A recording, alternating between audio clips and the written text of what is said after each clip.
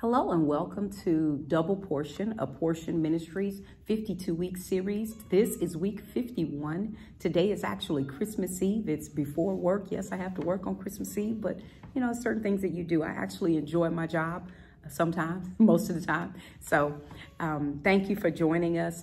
Your portion this week is light.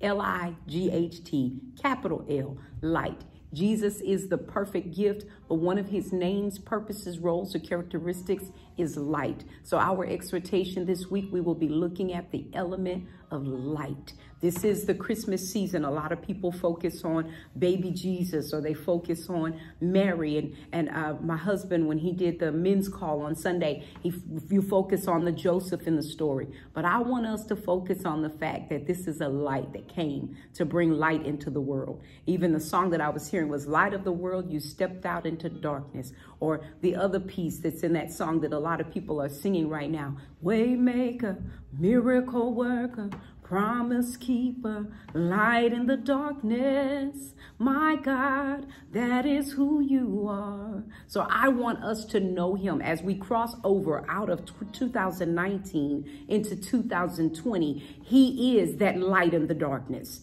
But guess what? The dark don't have to stay dark.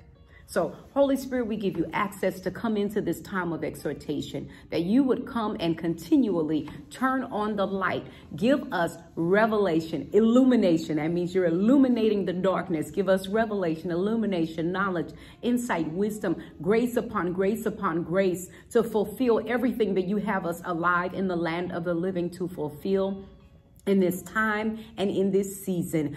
Thank you, God, that we can come and pray to you according to your word. Thank you for this assignment of Double Portion and a Portion Ministries to reveal unto us our portion, our inheritance, that we would plug in and know it for real though, and then receive the double of it. We give you glory, honor, and praise in Jesus' name. Amen. I want to give a shout out to our covering Bishop Sippy Sellers. This word was actually prepared to be delivered on Sunday. I'm not going to deliver it all in this 20-minute clip, but you will hear this come up again. But thank you, Bishop, for giving me the assignment to pull together this word. I knew I was hearing it, and I didn't go forward with it. But God said it was for me. Understand this: as ministers of the gospel, even as fivefold ministers, whatever your assignment or title is, I know that I operate as a prophetic teacher in the fivefold ministry gifts.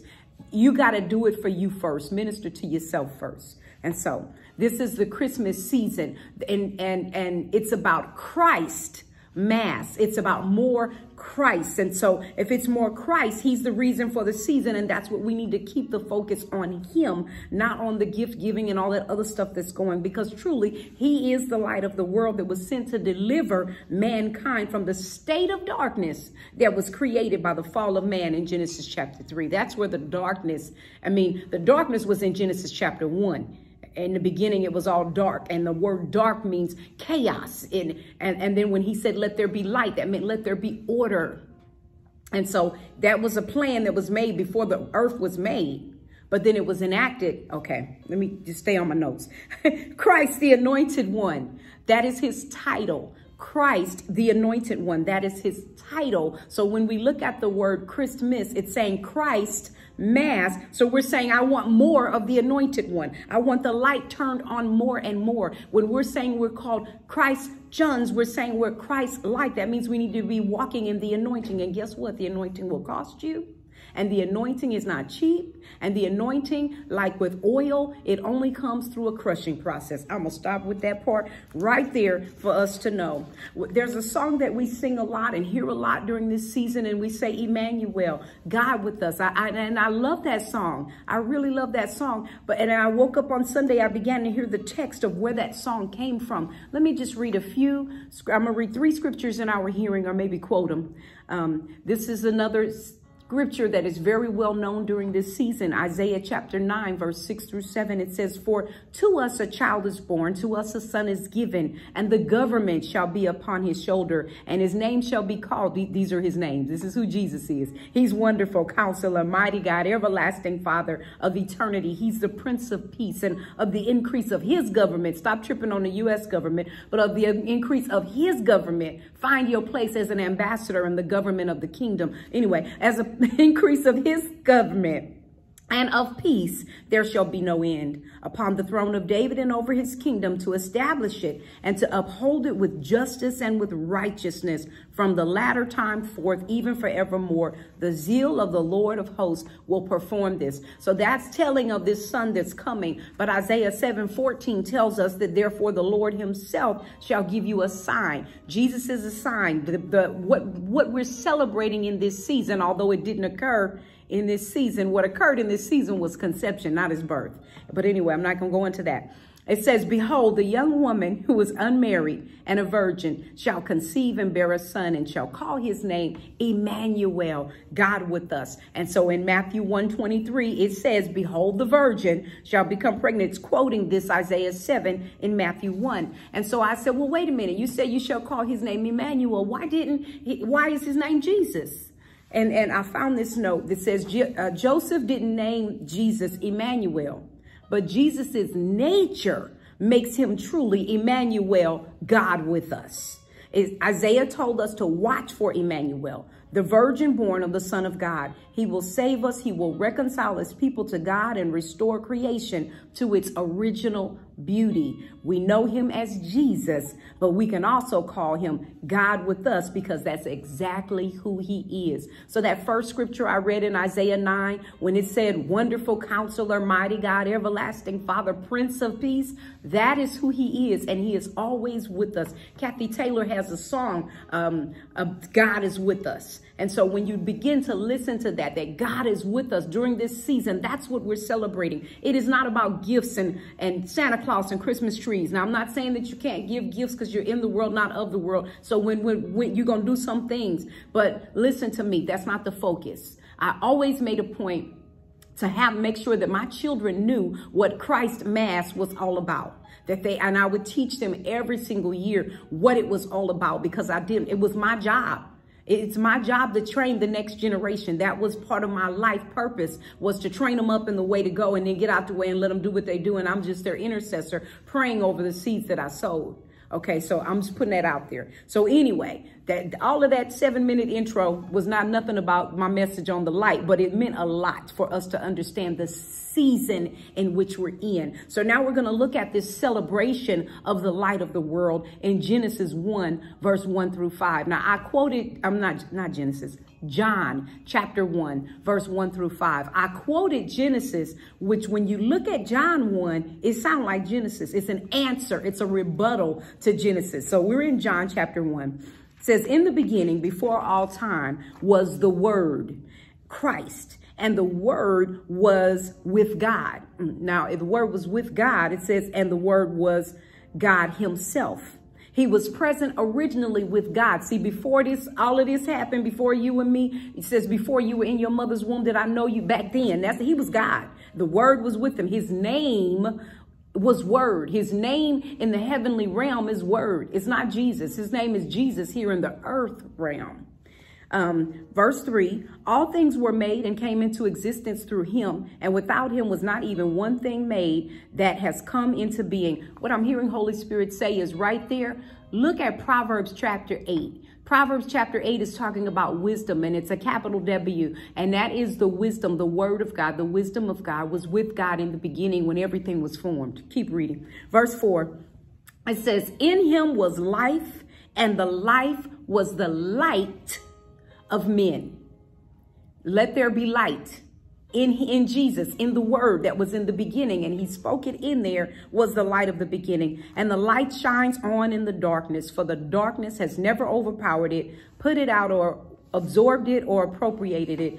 and it is unreceptive to it. Now, let me take this sidebar that I scribbled in my notes, in my handwriting, for us to see that in this time, in this season, your portion is to turn on the light, to amplify his character, the quality of light in your life, like there in Genesis 1.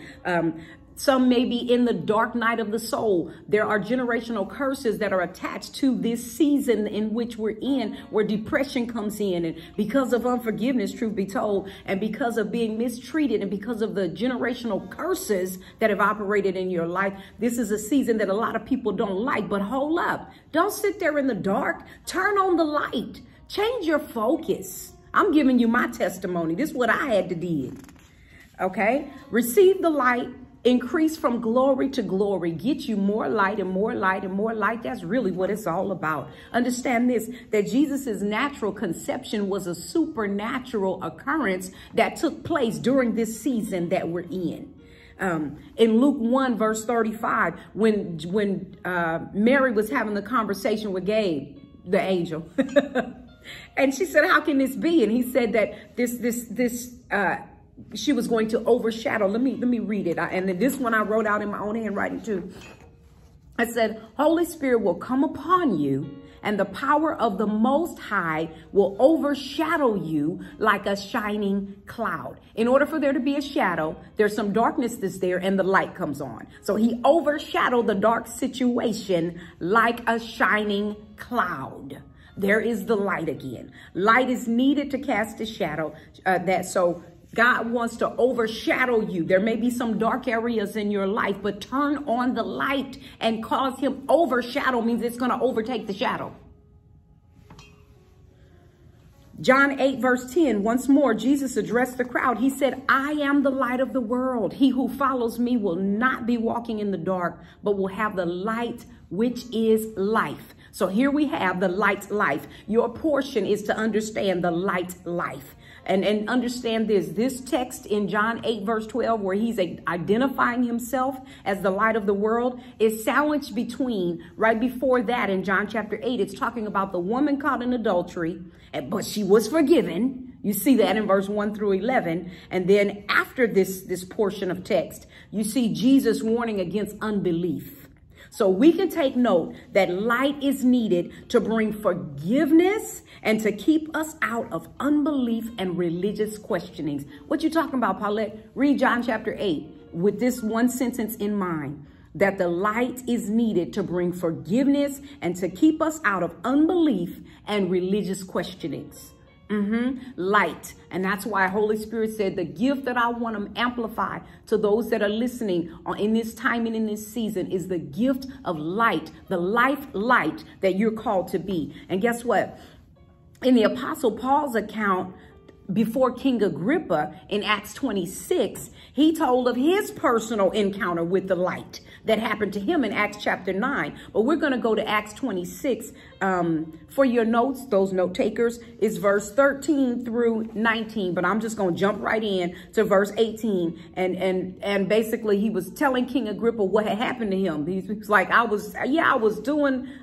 didn't understand what Christians were. I was killing them. I was taking them out, was what he was saying.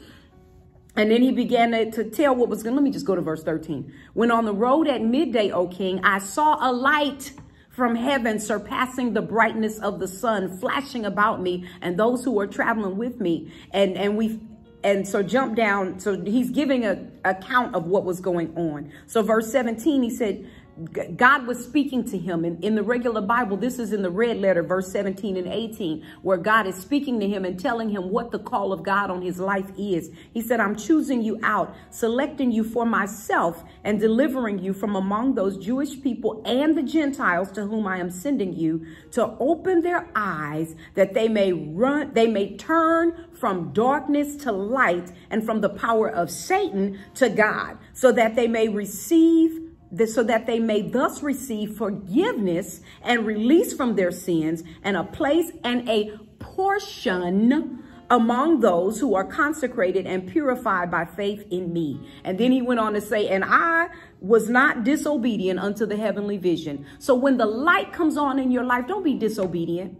I thank God for the example of obedience where he told me at the beginning of the year, Paulette, I want you to do a 52-week series. We on week 51. I was not disobedient to the vision that you gave me in the light. And it's not just for Paulette. It's for every single one of us that are listening, that are watching. Paul later wrote to the church at Ephesus regarding the works of light and darkness. Read it in Ephesians 5. The whole Ephesians 5 is talking about the works of light and darkness, where you once were in the dark, but now because you have Holy Spirit, you are in the light.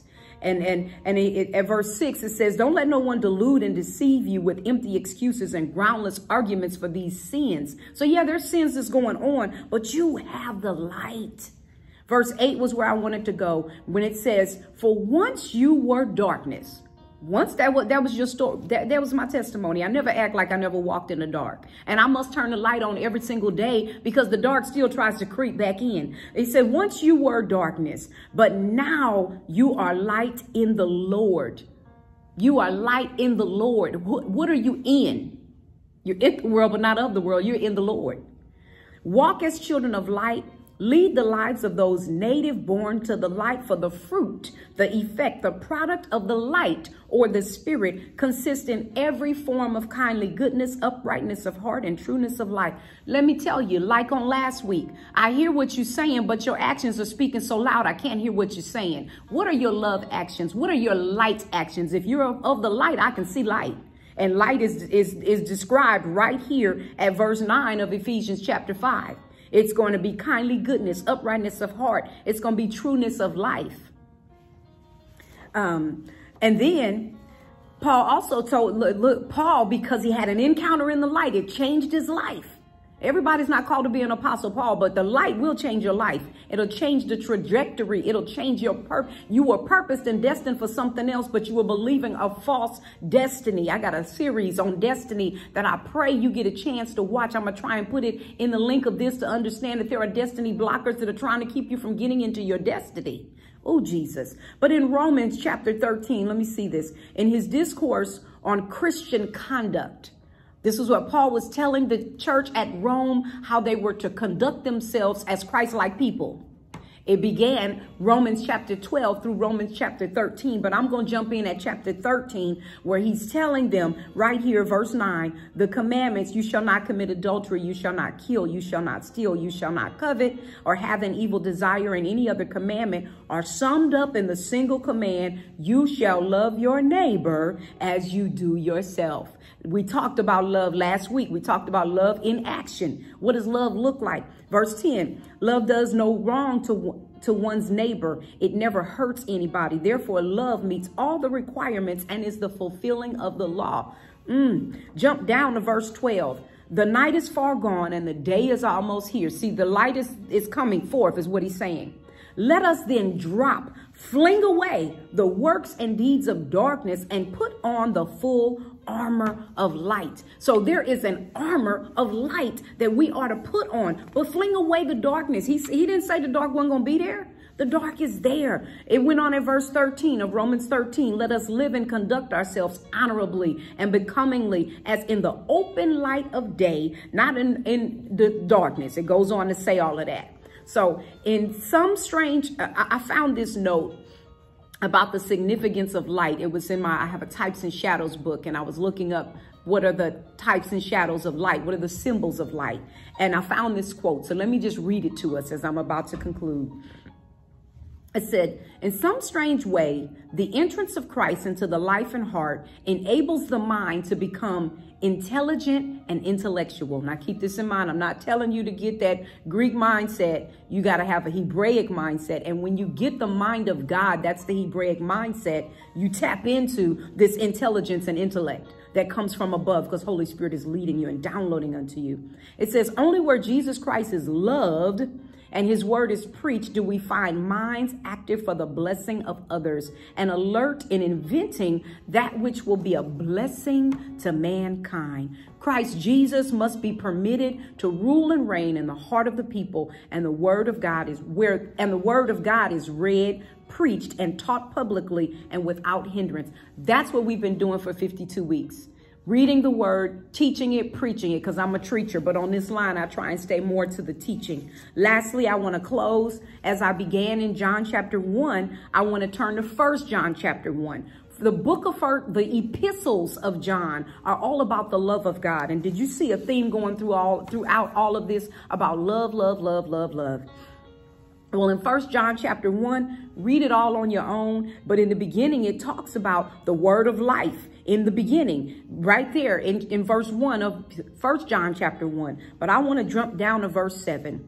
But if we really are living and walking in the light, as he himself is in the light, we have true, unbroken fellowship with one another. And the blood of Jesus Christ, his son, cleanses, removes us from all sin and guilt, keeps us cleansed from sin, and it keeps us cleansed from sin in all its forms and manifestations. And so this is where we always quote 1 John 1:9 that says, if we confess our sins, will you confess your sins in the light with the blood of Jesus? I know I've said a lot. That's why I record them. It's on YouTube. You can go back and listen to it again. I'm going to stop it right there because I wanted to keep this right at 20 minutes. I'm using a new camera that will let me go past 20 minutes, but my instructions from God was 20 minutes. So God, I thank you for the light of the world stepping out into darkness, opening our eyes and letting us see. That's the song. And I thank you that we get a better understanding of this season of pressing into the light and turning on the light. Let us be light in darkness. Let this be a season that we're growing and the light is getting brighter and brighter and brighter. Thank you for every admonition from the Apostle Paul in the word of God for us to be the light, to turn on the light, that you get the glory and the honor and the praise in our lives. We got one more week left. Join me next week. I pray you're blessed. In Jesus' name, amen.